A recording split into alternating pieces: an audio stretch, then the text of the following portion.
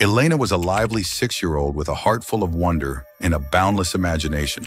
She adored drawing and would spend hours sitting by her window, surrounded by crayons and markers, sketching beautiful dresses that she dreamed of bringing to life one day.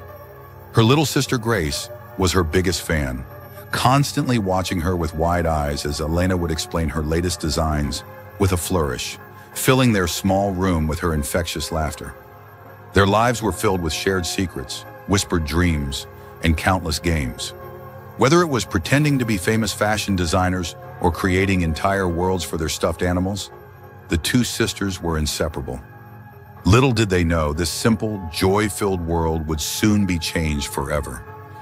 As Grace giggled beside her, Elena looked at her sister with a serious expression, her brow furrowing as she sketched a new dress on paper. "One day, Gracie, I'll make you the prettiest dress in the world. Just wait," she promised, handing Grace a small drawing with pink hearts. It was a moment that would later become one of Brooke and Keith's most cherished memories, capturing Elena's radiant joy and kindness. One evening, as they all sat around the dinner table, Keith and Brooke noticed something unsettling. Elena, who was usually the chatterbox of the family, was unusually quiet, and when she did speak, her words seemed slightly slurred. Her hand trembled as she reached for her glass, and she almost spilled her juice, an occurrence so unlike her. Brooke's heart skipped a beat. She exchanged a worried glance with Keith, but they both brushed it off, thinking it was a one-time thing. The following days, however, brought more concerns. Elena began stumbling, her steps less steady, and her movements slowed. At times, she seemed confused, almost as if she was struggling to focus. Each new symptom was a knife in Brooke's heart, and Keith, though trying to be strong, was increasingly unnerved. He would catch himself watching her, analyzing every small movement, each stumble filling him with dread. "Maybe she's just tired," he'd murmur to Brooke, but she could see the fear in his eyes. Growing increasingly anxious, Brooke and Keith decided to take Elena to the local hospital. They described the symptoms to the doctor, who examined her briefly. After a few basic tests, he smiled reassuringly and told them it was likely a case of strep throat. "Just give her plenty of fluids and rest. She'll be back to herself in no time," the doctor said confidently. Relieved but still cautious, they returned home, hoping the doctor was right. Over the next week, however, things only got worse. Elena's energy waned, her movements became more unsteady, and the light in her eyes seemed to dim. Each day felt like a countdown, filled with silent prayers that tomorrow she'd be better. But as they watched their daughter struggle with what should have been the simplest of tasks, they realized that something was seriously wrong. "We need to do more," Brooke whispered to Keith one night, her voice shaking as they lay in bed, sleepless and consumed by worry. Keith nodded, holding her hand tightly, silently vowing to get to the bottom of Elena's mysterious illness, no matter what. After pressing for further tests, the family finally saw a pediatric specialist who recommended an MRI. On the day of the scan, the atmosphere in the hospital was tense. Keith held Brooke's hand tightly as they waited, his palms sweaty, his heart racing. Time seemed to drag as they sat together, their minds spinning with fear and dread. When the doctor finally approached them, his face solemn, Brooke felt her stomach drop. "I'm afraid we have difficult news," he began, and the words that followed shattered their world. Elena, their vibrant little girl, had been diagnosed with diffuse intrinsic pontine glioma, DIPG, an aggressive and incurable brain tumor. The doctor explained that it was rare and that most children diagnosed with DIPG have only a few months to live. Brooke gasped, unable to comprehend the words. Keith stood frozen, gripping Brooke's hand as if it were the only thing anchoring him to reality. "No, it can't be," Brooke whispered, her voice trembling. The doctor's expression was filled with compassion, but there was no hope in his eyes. In the days that followed, Brooke and Keith grappled with an impossible decision.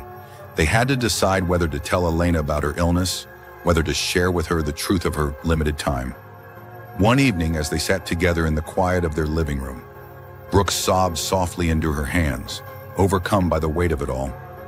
Keith wrapped his arms around her, his own tears streaming down his face. "How do we tell her that she's not going to make it?" Brooke choked out. Keith didn't have an answer, but he knew they needed to protect her innocence for as long as possible. They decided that they wouldn't tell Elena the full truth. They'd let her continue to be a little girl for as long as she could, filling her remaining days with joy, laughter, and love. Together, they agreed to keep the diagnosis from Grace as well, telling her only that her big sister was a little sick and that they'd do everything they could to make her better. Keith and Brooke vowed to make each day count, to give their little girl as much love and happiness as they could. Despite their heartbreak, Brooke and Keith found a strength they didn't know they possessed. They took Elena on small adventures, picnics at the park, beach trips, and movie nights at home with popcorn and cozy blankets. They filled her days with laughter, even as they struggled with their own grief. They poured every ounce of their love into her, creating memories that they knew would have to last a lifetime. One evening, as they watched a sunset together, Elena looked up at Brooke with a curious smile. "Mommy, am I going to get better?" she asked innocently. Brooke's heart ached, and she forced a smile, fighting back tears. "Yes, sweetie. We're doing everything we can," she said, her voice steady, though her heart felt like it was breaking. Unknown to her parents, Elena had been leaving small, handwritten notes around the house, hidden in her toy box, inside her favorite books, and even taped under the kitchen table. Each note was filled with love, kindness, and words of encouragement, as if she wanted to leave behind little pieces of herself for her family to find after she was gone. In one note, she wrote, "Dear Mommy and Daddy, I love you so much. Please be happy and remember me forever. I'll always be in your heart." She signed each note with a small drawing of a heart, her way of leaving love in every corner of their home. As the weeks passed, Elena's health declined.